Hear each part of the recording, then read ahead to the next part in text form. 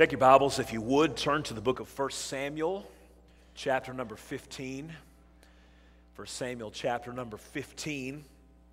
And if you don't have your Bible this morning, we're going to try to get our verses up on the screen this morning, or I'm sure somebody near you wouldn't mind if you looked on. 1 Samuel, chapter 15. And just one verse of Scripture. If you were with us last week, you'll get the context of this. If not, it won't be long. We'll try to explain what we're talking about. 1 Samuel 15, verse 17.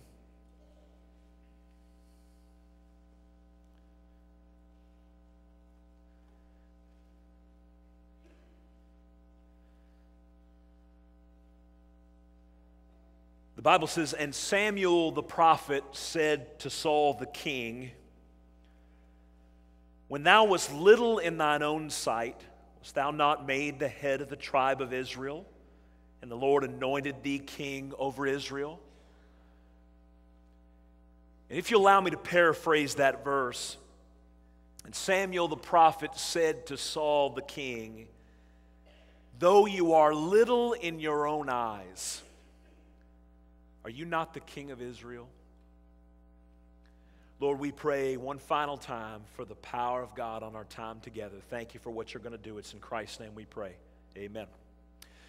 It's a story that some years ago I shared with you before, but I think it bears repeating.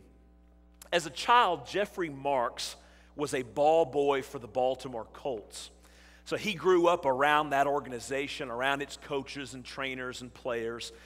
And he later, as he grew up, he went on to be a Pulitzer Prize-winning journalist. And apparently it came across the airwaves that they were going to be tearing down Memorial Stadium in Baltimore, the stadium that Jeffrey Marks knew so well, that he'd spent so much of his youth in. And when he caught wind of that, he thought that he would write a story on his experience with the Colts, and particularly his experience with one player that made a real impact on his life, a gentleman named Joe Ehrmann. Joe Ehrmann was an All-American football player at Syracuse.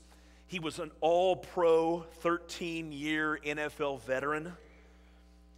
And Joe Ehrmann was an individual that was incredibly successful, just a vicious competitor on the field, but a very fun-loving, funny, friendly guy off the field. But something happened in Joe Ehrmann's life, and Jeffrey Marks found this out after reconnecting with him after all those years. Joe Ehrmann's brother, who he loved very dearly, had died. And this event so shattered Joe. It so pulled the rug out from under his life. It left him so incredibly empty that all the money and all the fame and all the accolades and all the accomplishments didn't seem to mean nearly as much. And he went through an incredibly difficult time of soul searching. But as is so often the case, while Joe Ehrmann was searching for some meaning in life, God Almighty had been searching for him. And he heard the gospel of Jesus Christ. He heard that he was a sinner and that he was broken from the inside, but that God had sent his only son to die on a cross to reconcile us back and to win us back into relationship with him. And Joe Ehrmann received Christ as his personal Savior. He wound up attending Dallas Theological Seminary, and he became a pastor. And when Jeffrey Marks caught up with Joe Ehrmann, he was not only a pastor, he was a high school football coach who was doing a great deal of speaking to young men about genuine masculinity. Joe Ehrmann told Jeffrey Marks that he believed in our culture men had gotten a false sense of what it means to be a man. They had come to the conclusion that masculinity is defined when you're young by your accolades on the ball field. And then a little later in life, it was your conquests in the bedroom. And then later on in life, it was your billfold, how much money you made and how successful you were. And he would speak around the country to coaches in particular about the impact they were making in young men's lives. And Joe was speaking at the University of Maryland at a coach's clinic, and part of his speech was chronicled in Jeffrey Marks' book, Season of Life. If you get a chance to pick up that book, I believe you should. Joe Ehrmann said that when he was 5 or 6 years old, His father, who was an ex-professional boxer and a traveling stevedore on the Great Lakes, his dad would come back in town every few years. Joe Ehrman vividly remembers when he was 5 or 6 years old, his dad taking him down to the basement. And his dad wanting to be sure that his son was growing up to be a real man, and was his definition of a real man, one that didn't show weakness, didn't show pain, and was strong. Joe Ehrman said that his dad would hold up his hands like this, and at just 5 or 6 years old, he'd have Joe throw these combinations of punches, jabs and hooks, and have him really put his heart into it and his power into it, even as a little boy. And he said that his dad, while doing this exercise to toughen him up, would start slapping his face till the tears were just rolling down his cheeks. And Joe Ehrman said his dad would say, "You got to be tough in this world. You got to learn how to take a punch just like you give a punch. Don't be a sissy. Don't be a girl. Don't cry. Let's go." And he'd make him continue to punch those hands. And in Season of Life, Joe Ehrman said this, and I'll quote, "I think I stood there as a young boy when I knew my father was coming home. I think all I wanted my father to do was to walk into my life, embrace me, look me in the eye, and tell me that he loved me. But when he gave me this message that I wasn't quite man enough because of the emotions and the tears, I had this concept that whatever the stuff was that makes up men, somehow God had put all this feminine emotion in me. And I think for young boys, if they feel they don't have the right stuff, they learn to live with the right bluff." I would say, now listen, if you ever wanted to create a professional athlete, it's those basement kind of experiences. Because that would dictate the rest of my adolescent and early adult life. When I went out for high school football, it wasn't about camaraderie, it wasn't about having fun, it wasn't about being part of the school or the community. For me, it was a life and death issue of trying to validate my masculinity. I felt that I validated myself as a man every time I knocked you flat on your back. But I tell you, he writes, or he said, those kind of concepts, they don't make good husbands, they don't make good fathers, they don't make good sons, and they don't make good friends. And if I can add to that this morning, they don't make good kings. In our text today, we are introduced to a man by the name of Saul. And just to encapsulate his life, he was Israel's first superstar, Israel's first king. Listen, he was everything you could want in a leader: smart, handsome. When David is just a little kid out tending his daddy's sheep, Saul is winning victory after victory on the battlefield. And here's the thing, rather than being arrogant, he was this humble, kind, filled with the power of God individual at first.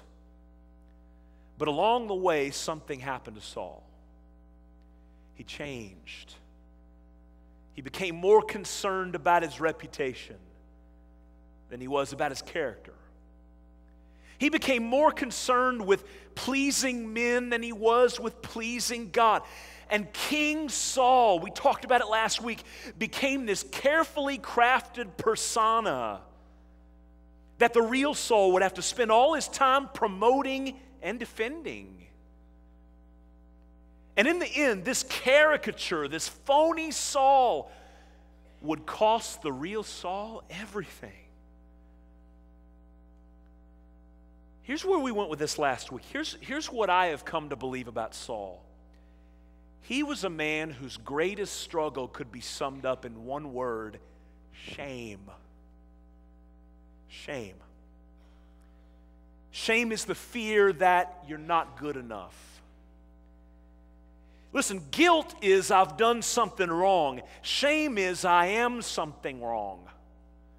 Shame is what Joe Ehrman felt in that basement, punching his daddy's hands. It's what he felt on the football field, and it drove him to listen, hide the real him, hide the emotions, hide the pain, hide the brokenness, and cover it with a facade. The guy who wins, the guy who dominates, the guy who will whip you at all costs. And then to defend that reputation for all you're worth. Shame. I told you last week my favorite character in the Bible is David, the man after God's own heart. And I have David aspirations, but I got some Saul tendencies. You know what, as I look around this auditorium, some of you, the truth is, I believe all of us are affected by shame. It is part of being a human being. It is part of being from the lineage of Adam and Eve, who sinned in the garden, then hid, covered, and defended. But listen, there may be many of you here today. That list of things, that list of attributes I gave last week, did you feel the air go out of the room? You may be here today, and the truth is, you are not okay with you. And when you fail, you tear yourself apart. And listen, that shame will affect everything in your life. Here's where we're going with this series. The title of it, very odd title, The King Who Hated Himself. Here's where we're going. We're going to get this panoramic look at the life of Saul, where he came from, what drove him, why it ended so badly. And listen, if we can learn some things about what made Saul tick, about how this shame manifested itself, and we can expose all that in our life to the gospel, listen, we are well on our way to becoming people after God's own heart. So this is a good news series. We're going to go through some hard territory to get there. How many of you glad you came this morning? Say amen. All right. Take your Bible, turn to 1 Samuel 9. 1 Samuel 9. Let's talk a little bit about Saul's origin. Saul's origin. Verse 1. Now there was a man of Benjamin whose name was Kish, the son of Abiel, the son of Zeror, the son of Becheroth, the son of Aphiah, a Benjamite, a mighty man of power. And he had a son whose name was Saul, a choice or handsome young man, and a goodly. And there was not among the children of Israel a more handsome, goodlier person than he. From his shoulders and upward, he was higher than any of the people. Now, we don't know a whole lot about Saul, but there's a couple of things we know emphatically. First of all, I think it's fair to say that Saul came from a family of high-level performers. I want you to notice the text, whether this is talking about his great-great-grandpa, I think it also applied to his daddy, said they were mighty men of power. These individuals had been successful. They'd probably made money. They had gained a reputation. And I want to put out a speculation here, but I think it's a well-founded speculation. As we go through our text and as we really get introduced to this individual, I wonder if from very early on in life, Saul wouldn't struggle with letting his performance define his identity. What I do is who I am. Listen, I don't know if he had those basement kind of experiences. I don't know if his dad was abusive. I don't know if he grew up in a family where it was always, why can't you be more like your older brother? Why can't you do this? I don't know. What I do know, listen, is if you have big shame issues, very, very often you caught on to it in your household. Maybe your mom did. Maybe your dad did. And sometimes that manifests itself with somebody who's depressed and anxious and worried. Sometimes it manifests itself with somebody who simply is a high-level performer who never lets their guard down, has high expectations, and if the truth be known, can be very judgmental when you fail. But Saul grows up in this household, and I wonder if he didn't have the same philosophy that, listen, some of you have and that I've had. If I perform well, I'll be accepted and I'm good. If I perform poorly, I'll be rejected and I'm garbage. How easy it is, listen, to let it be performance plus approval, or the lack thereof, equals my identity. I am what you think I am. I am what I do. So here's Saul in this circumstance that very easily could have set this up in his heart. Here's the second thing we know. He came from a family of high-level performers. The second thing we know is he was gifted. Josephus was a Jewish historian who lived right around the time of Christ. And he wrote a secular commentary on kind of all things Jewish. So 2,000 years ago, Josephus wrote this on this text. There was one of the tribe of Benjamin, a man of a good family. He had a son, a young man of a comely countenance and of a tall body, but his understanding and his mind were preferable to what was visible in him. Now, if Josephus was right, he's saying, listen, not only was this dude like physically exceptional, athletic, taller than anybody around him, handsome, the guy who stands out in school, but that wasn't his strongest virtue. He was smart, man. He was gifted. And here's the thing I want you to see. All of these natural gifts and aptitudes weren't enough to keep Saul from hating himself. Ultimately, listen, shame isn't based on how beautiful you are. It's not based on how smart you are. It's not based on how highly you perform. Shame is, despite all those things, I'm not okay with me. And make no mistake, Saul's not okay with Saul. That's his origin. Let's read on. 1 Samuel 9:3. And the donkeys of Kish, Saul's father, were lost. And Kish said to Saul his son, take now one of the servants with thee and arise, go seek the donkeys. Okay? So you're on donkey patrol, bro. We've lost them. They're important. Go get them. Right? Daddy sends him out on a mission with a servant to go retrieve these animals that were worth quite a bit of money in that economy. And so Saul leaves, and here's kind of the story.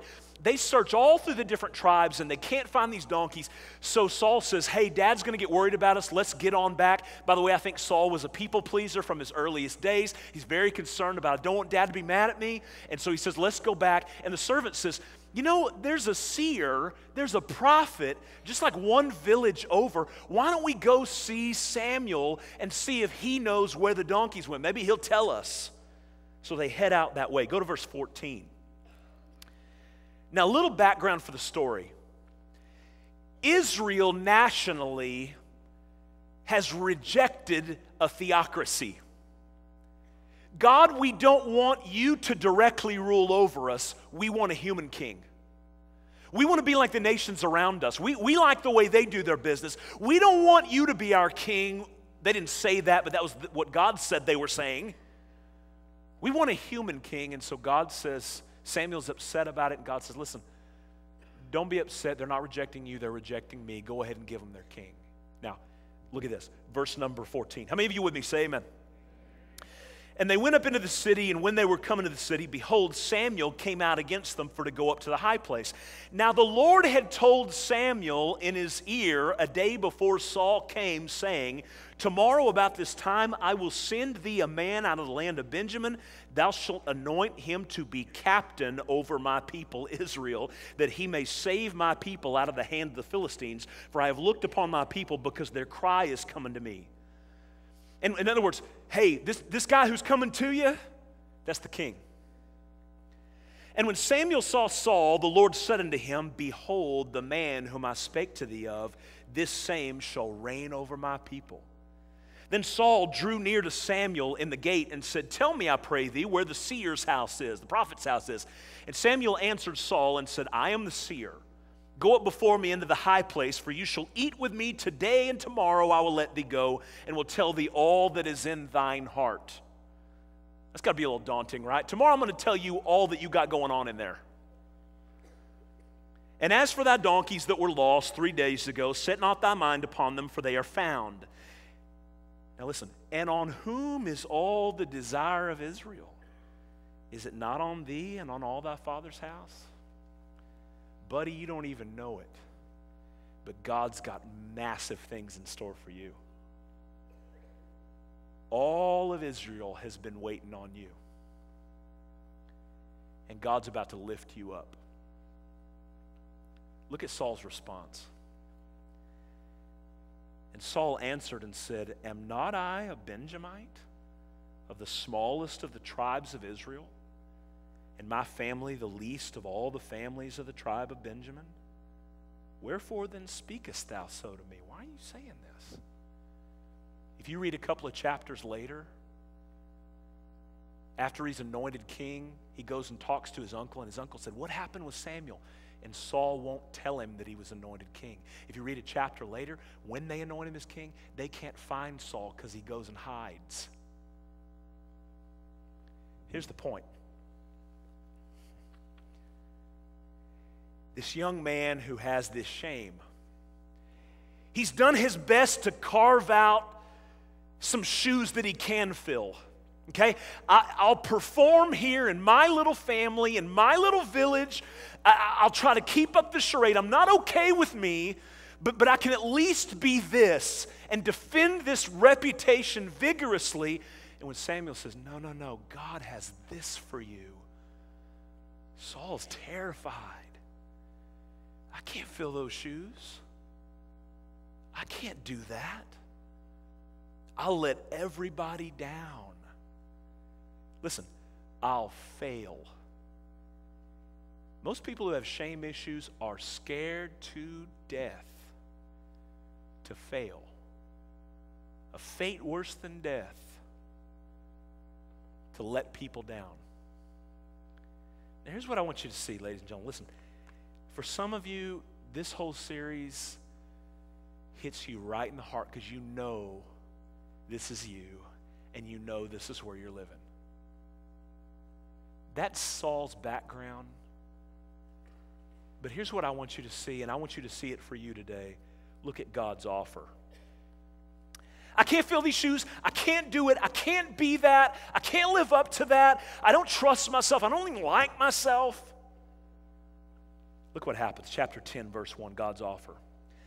Then Samuel took a vial of oil and poured it upon Saul's head, and he kissed him. And he said, Is it not because the Lord hath anointed thee to be captain over his inheritance? Look at that. Saul, here's the thing, God says, I'm not really looking for your resume. I'm not desperate to know how skilled you are, how good you are, how righteous you are, how much you got it together, because the truth is, all your righteousnesses are as filthy rags to me anyway. Your best day ain't good enough, and the best and brightest of you can't possibly live up to what the living God would ask. I'm not asking you if you're good enough, smart enough, pretty enough, gifted enough. I am declaring you king. I am anointing you king. You are king not because you're good enough, but because I said so. And I'm that gracious and I'm that good and I can do it, God says. Friend, you say, I don't know what that has to do with me. Christian, it has everything to do with you. Do you understand? Listen, God doesn't save good people because there ain't any good people to save. The Bible says that, listen, whether you miss it by a mile or miss it by an inch, every human being has missed the mark. Romans says, for all have sinned and come short of the glory of God. We've all missed it. Your best day is not good enough to work you to God. So listen, God looks down and sees us in our sin, and He sends His Son, Jesus Christ. Now listen, He lives the perfect life for 33 years that you and I haven't lived. Then He stretches out His arms on the cross, and He dies for your sins in your place. He takes your penalty. And they bury Him in a borrowed tomb, and 3 days later, death can't hold Him. He comes back from the dead and goes back to be with God. You know what salvation is, friend? It is God looking down on helpless you and saying, by the blood of Christ, I'm going to wipe away all your wrongness. And by the resurrection of Christ, I'm going to give you all his rightness. All your wrongness is gone as far as the east is from the west. The sins you committed yesterday and the ones you're going to do day after tomorrow are under the blood of Christ. And God has taken the rightness of Jesus and hung that around your heart like it belongs to you. And listen, if you're a Christian, it's not because you did anything to deserve it. It is because he has declared you righteous in his sight. Here's where we're going with that. There is nothing in you, Christian, that hasn't already been covered by the blood of Jesus Christ. Your security is not to be found in how much people love you, but in the reality of how much Jesus loves you right now.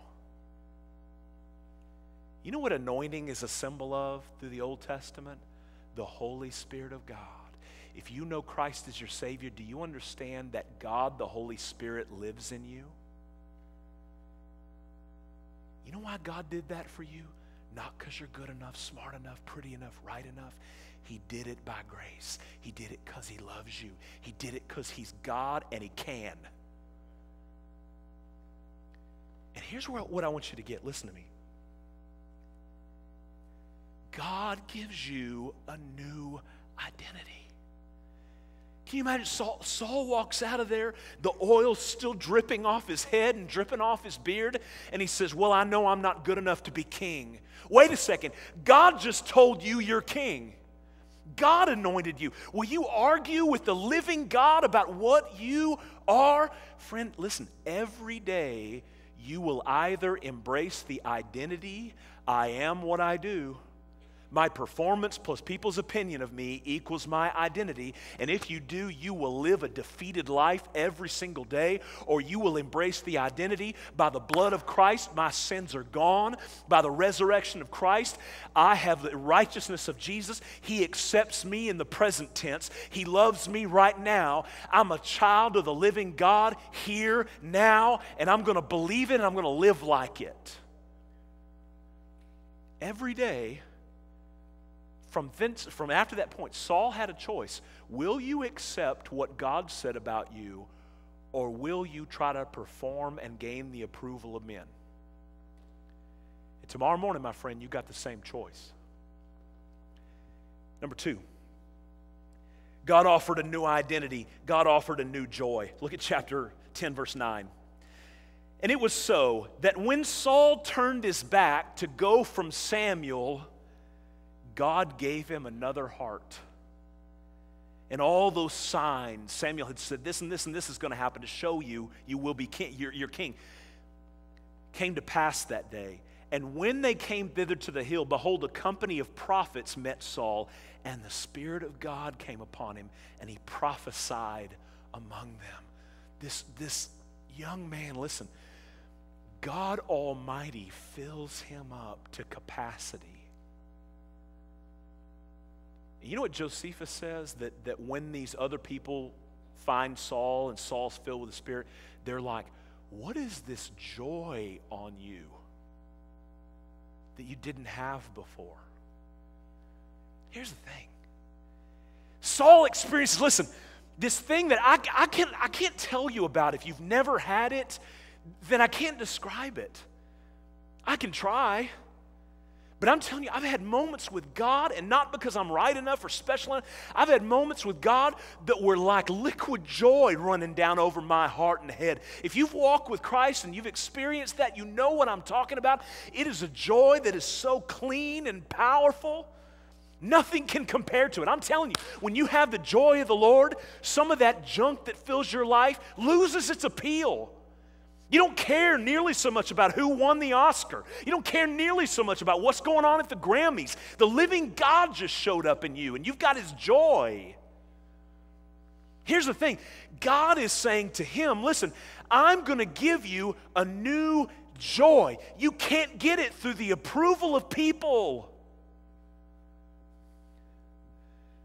Christian, if we're not careful, you notice I said we? we will start looking horizontally for what Christ has already given us vertically. Let me break that down for you. If we're not careful, we will start asking the people and situations around us to be our Savior.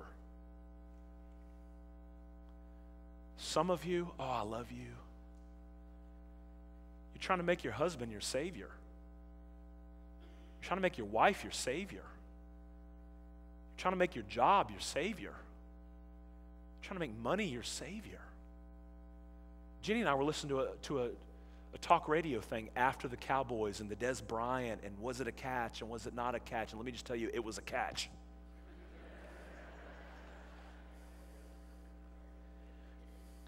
And there was a guy on the radio, he came on a talk radio show, and he is screaming at the top of his lungs about that call, and the guy starts weeping on the radio.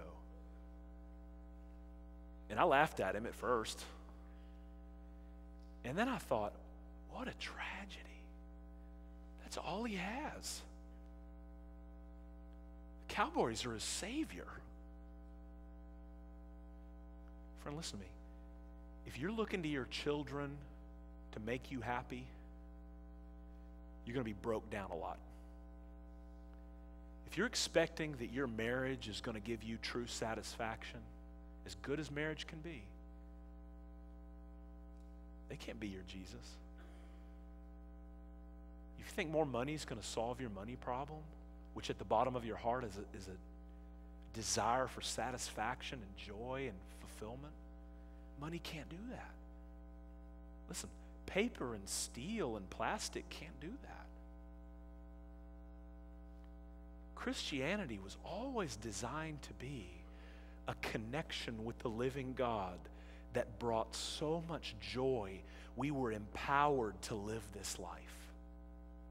And if you don't get it here, you're going to try to get it here. Here's what God says. You don't have to be that old Saul. I'm declaring you king. Here's your new identity. And let me fill you up with my joy. And there's something that can sustain you. One final thing. He gives him a new confidence. I'm going to read rapidly because we're going to read chapter 11. Look at chapter 11, verse 1. Then Nahash the Ammonite came up and encamped against Jabesh Gilead, and all the men of Jabesh said unto Nahash, make a covenant with us, and we'll serve thee. And Nahash the Ammonite answered them, on this condition will I make a covenant with you, that I may thrust out all your right eyes and lay it for a reproach upon all Israel. Get that. This conqueror's coming through. He's been killing people and wiping out nations left and right. And he comes to a portion of Israel, and they say, hey, we don't want to fight. Let's make a treaty. He says, all right. In typical fashion in that day, they would cut a treaty. They would make sacrifices in blood to seal the treaty. He says, let's cut a treaty, but I don't want an animal. I want your right eye. This guy's so powerful, he knows he can ask that and probably get it. And he has gotten it. Verse 3, and the elders of Jabesh said unto him, give us 7 days respite that we may send messengers into all the coasts of Israel, and then if there be no man to save us, we'll come out to thee. If you'll let us send out and see if we can get some help, then we're going to do that. And if we can't, we'll serve you. And the guy's so cocky, he says, fine. Verse 4, then came the messengers to Gibeah of Saul and told the tidings in the ears of the people. And all the people lifted up their voices and wept. And behold, Saul came after the herd out of the field. Remember, he is the new king of Israel. He's been anointed king. And Saul said, what aileth the people that they weep? And they told him the tidings of the men of Jabesh. Look at this. And the Spirit of God came upon Saul when he heard these tidings, and his anger was greatly kindled. Well, God never wants you to be angry. Really? Yeah, he does. But this is a righteous anger, not for his own reputation at this point, for God's glory. Verse 7. And he took a yoke of oxen and hewed them or cut them in pieces and sent them throughout all the coasts of Israel by the hands of messengers, saying, whosoever cometh not forth after Saul and after Samuel, so shall it be done unto his oxen. And the fear of the Lord fell on the people, and they came out with one consent. Hey, just in case you don't want to fight, I'm going to take away your livelihood if you don't, so you better come fight. And they do.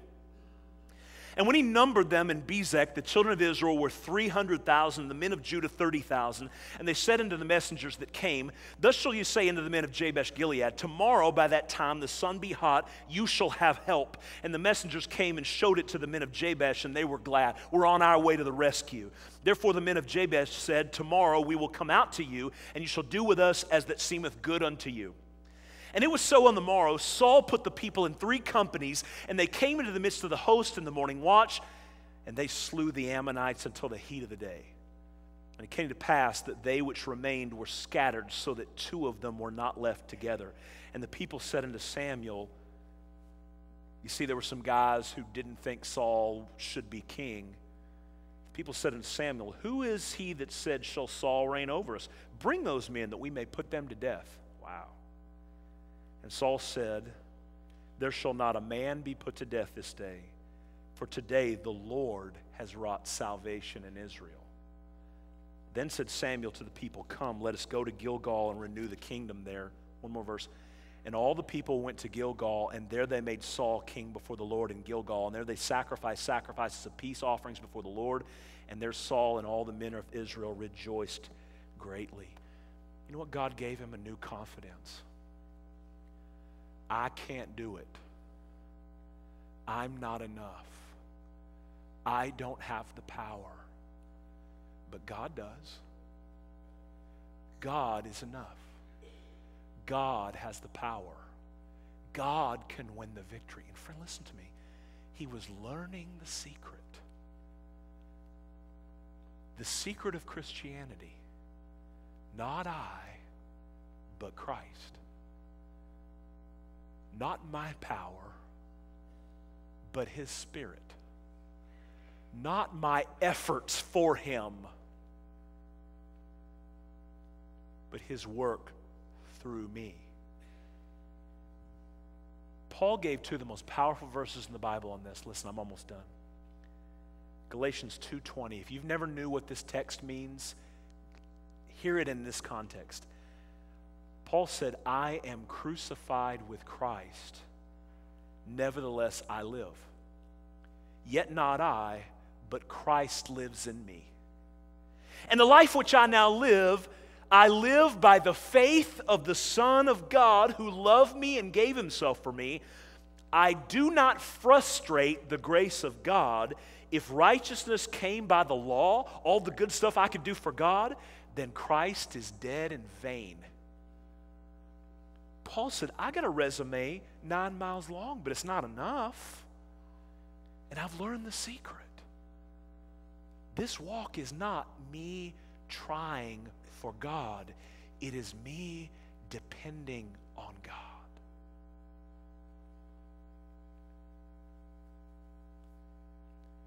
We've seen Saul's background and we've seen God's offer. What would be Saul's response? I'm busted, I'm full of holes, I don't have what it takes, I don't feel very good about myself, and I've fronted, I've had a fake ID, I've tried to pretend I was okay, but this one too deep for me, too much. No, Saul. I'm going to make you king. I'm going to give you my joy, and I'm going to win the battles through you. And now he's got a choice. What will he do? The only teaser for next week I'll give you is this. Again, the Jewish historian Josephus, talking about that victory, wrote this. This glorious action was done by Saul and was related with great commendation of him to all the Hebrews, and he thence gained a wonderful reputation for his valor. So the people were greatly pleased at the excellent performance of Saul, and they rejoiced that they had made him king. And for somebody with shame issues, sometimes the only thing worse than rejection is a flood of approval. Because he just got his first shot of heroin. He's faced with a choice. Will I perform for the approval of men, hiding my shame?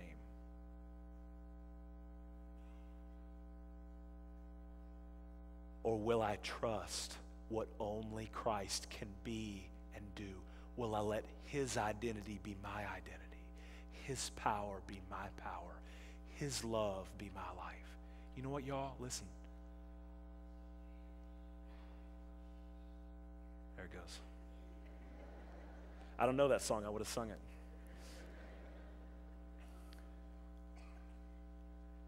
You know what? Tomorrow morning, every single one of us will make that choice. Let's all stand.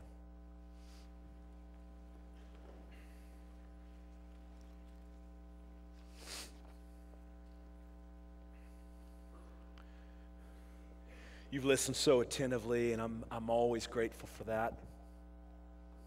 And I know when we walk into a place like this, man, we're coming from 400 different scenarios and different life circumstances and all that, but every single one of us in our own way has struggled with this one.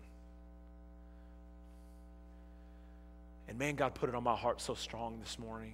There's somebody here today. You don't know God yet.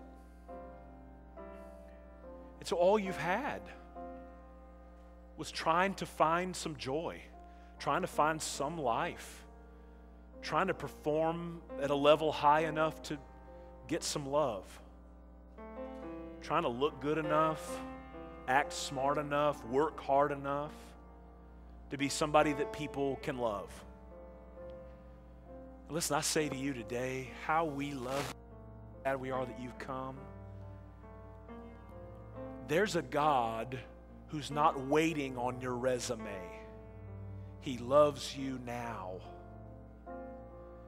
He loves you so much now, He sent His Son down to a cross for you. And He will bring you back into the family, back into His embrace. There's not a thing you can do to earn it. You know what you can do? You can ask for it. Nothing in my hand I bring, simply to the cross I cling. I got nothing to give you, Lord. But if you love me that much, I'll take it. Christ be mine. Some of you today need to nail that down. You may want to come down to an altar and nail that down. You may need to talk to me after. I'll be at the back and say, I need to talk this week when I have some more time. It's fantastic. Today, you may be at a point you already know the gospel. It's just time for you to receive it and accept Christ. And Christians, there's a bunch of us. You walked in here flat miserable today. Because your life, with all of its attainments and accolades, is incredibly dissatisfying.